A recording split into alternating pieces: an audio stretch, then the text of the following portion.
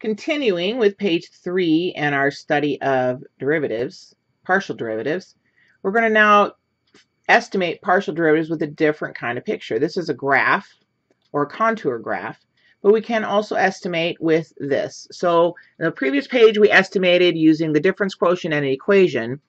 And here we're going to use a type of difference quotient, but with a graph, contour map.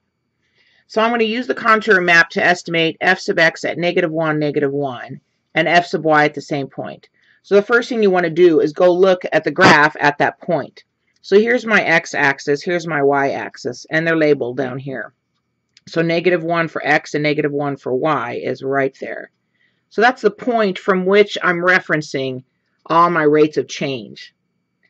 Now, if I want to estimate, remember these are estimates, so we can't be wildly exact, but we can make some pretty good guesses based on the contour map. Okay, so when I'm at this point right here, it looks like my z value is approximately 3, somewhere between 2 and 4. So I'm going to estimate that I'm at -1, -1, 3. Right? And you know, if you think it's a little less, make it 2.9. If you think it's a little more, make it 3.1. I mean, this is an estimate. It's like, it looks like this. And then you go with it. Now, I know that f sub x is the partial of z with respect to x. So I'm going to make a small change in x and see how it makes a change in z. So, I mean, I can go a little tiny crick here, but generally when you have a contour map, you just go parallel to the x-axis to the next contour. And then I have my output there as 4.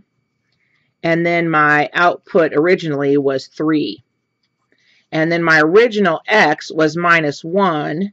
And my new x is, well, it looks like, I mean, if I come down here, it looks like it's almost half. -0.5, maybe -0.6 if you're going to be picky. So I've moved from -1 to -0.6. So from 0.6 and -1.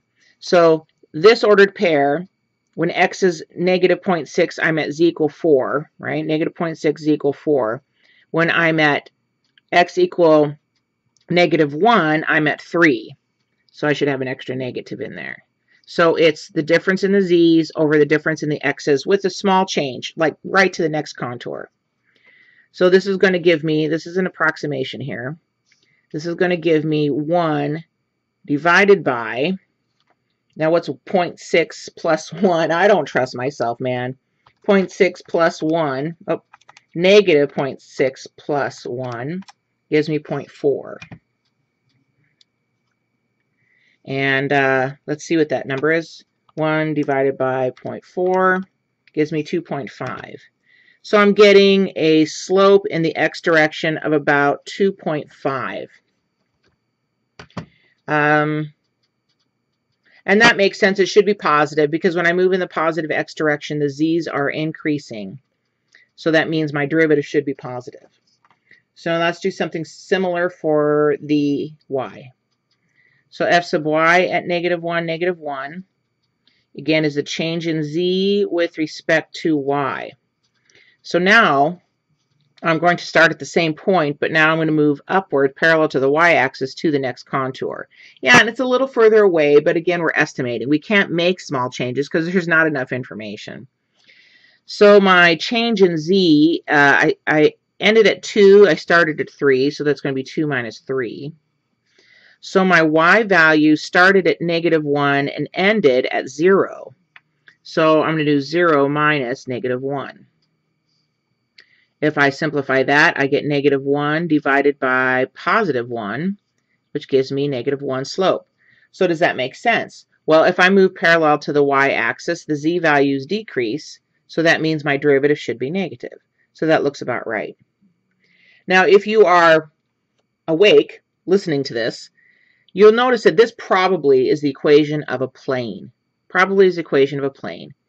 Because they're parallel lines, the z values are equidistant apart, and the lines are equidistant apart. Not only parallel, but equidistant. So this is a plane.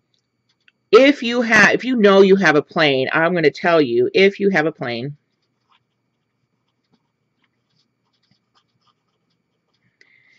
f sub x will always equal m, and f sub y will always equal n. That's only in the instance of a plane, so don't apply that everywhere. The key is you have to understand that a plane has to come first. All right, if you have any questions, make sure you ask them in class or on the discussion boards. All right, let's go for number 4. This is a this is a wildly fun one because it's got so many units of measure here. You really have to know what you're talking about in order to do this one. So let's see. I actually have a slightly typo. This should be partials here. All of these should be partials. All right, so I want to estimate the partial of q with respect to I and the partial of q with respect to p at this point. Now this is notation that we talked about before with this kind of notation, but this actually is how you note that you're going to be at a point. You draw a vertical line and then you write the ordered pair where you're referencing from right next to it. It's cumbersome, but nevertheless it's still legitimate. It's Isaac Newton's version of it. Now the point in question is when P is 4 and I is 40. So I'm going to come over here and circle that. P is 4, P and I. P is 4, I is 40. So this is the point that everything is referencing from. Now, when we did a chart, if we had a chart of a function in Calc 1 and we did estimation of a derivative around a point, we use something called the central difference quotient. There's actually a variety of ways to do this, but the central difference quotient seems to be the most appropriate. So let's talk about the first one, and then hopefully it will make sense. So if I do the partial of q with respect to I from the reference point p equal 4, I equal 40, I'm going to do something similar as I've done before. I'm going to take the change in q over the change in I near that point. So if I think, now I is the thing that's changing, so I'm going to keep my P column fixed. So here's my point. I'm going to take the two numbers around it for my change in Q. So 19.88 minus 10.04.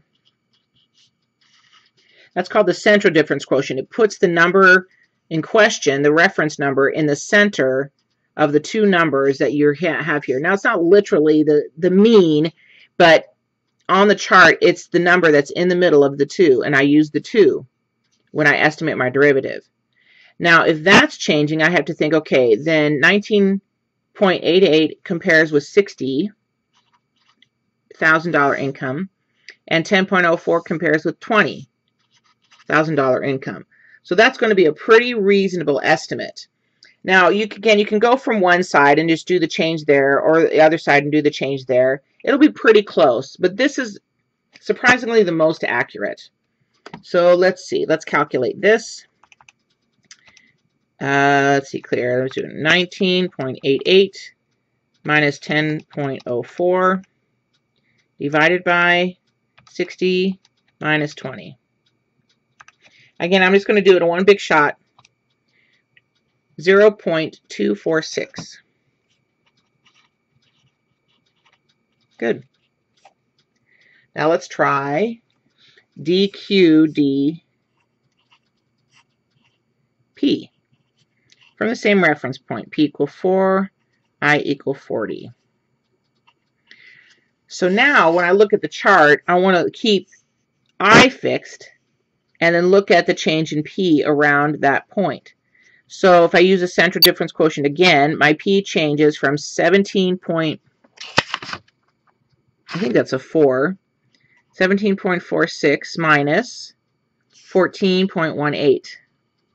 Those numbers are terrible to read, huh?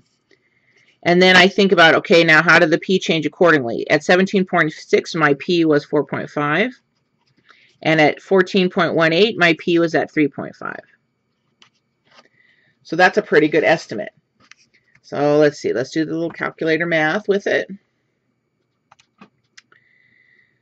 17.46 minus 14.18 divided by 4.5 minus 3.5.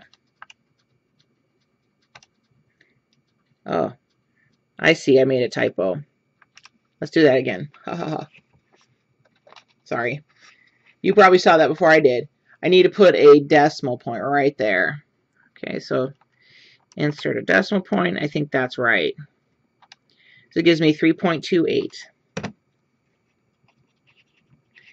Now that's great. Woohoo, I have these numbers. But how do those numbers, what do they mean in terms of price of beef, household income per year, and the amount a household spends on beef per week?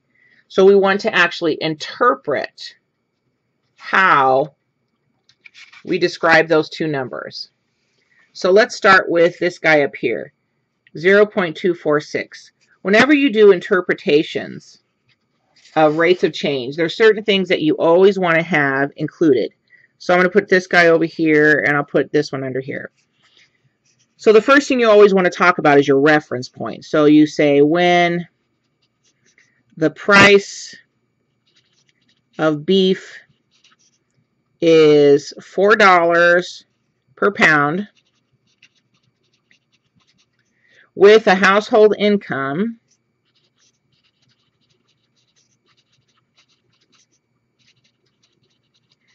of $40,000. Now this is where this can get a little tricky because you got so many units of measure here. So I always think about this when it got tricky stuff. I just think this is 2.246 over 1, where 1 stands for I and the numerator stands for Q. So you would say something like, for each $1,000 increase in salary. Now, where am I getting the $1,000? Well, that comes from the 1 down here. This is in terms of thousands of dollars. So this, I'm changing this about $1,000. The amount of dollars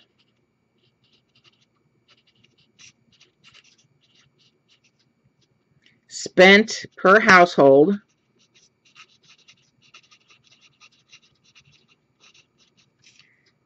each week. Now what I'm doing then is now taking into consideration that unit of measure. The amount of dollars increases by about, technically 25 cents, but I'm going to write it in terms of dollars, $0.246. Now that's crazy. So that's how it's interpreted, though. That's the simplest way of doing this with all these units of measure. So first you talk about the reference. When the price of beef is $4 with a household income of $40,000, because it's going to be different if I'm in a different spot. So always note the spot. And then you just talk about, okay, if the dependent variable changes by 1, how did the independent variable change? Oh, I said that backwards. When the independent variable changes by 1, how does the dependent variable change? When the independent changes, how does the dependent? That's how you describe. So I say, all right, I'm going to change my independent variable $1,000, so that's $1,000 increase in salary.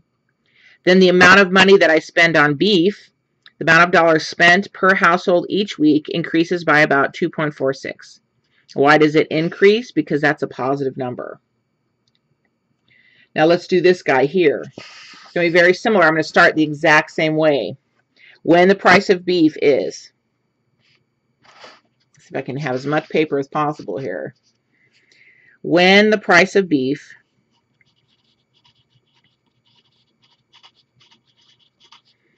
is $4 per pound with a household income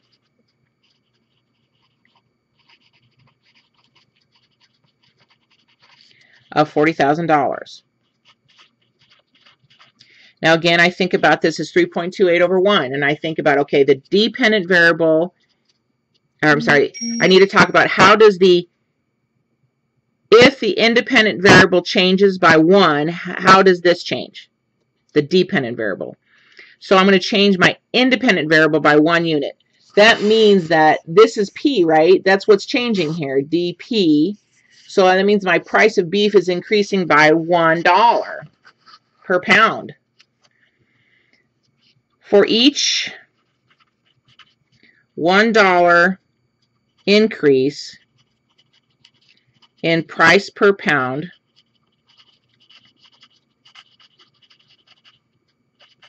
what can I say about 3.28? Well, then I say the amount of money spent on beef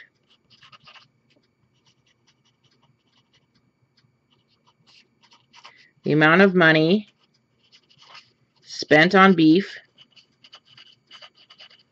Now I want to talk about increasing or decreasing. Since that's positive, I'm going to increase. Increases $3.28. Sorry, my phone's going off. Per household per week.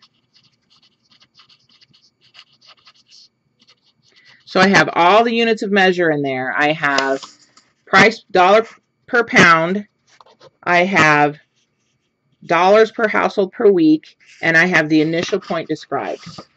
So there is that. Kind of crazy, huh? This is kind of this is a harder one. You see the early one where we interpreted, it was a little bit easier. This is a little bit harder. But they do get challenging, and just pay attention to units of measure and the structure. Always reference the point that you're starting at, and then talk about how things change when you leave it.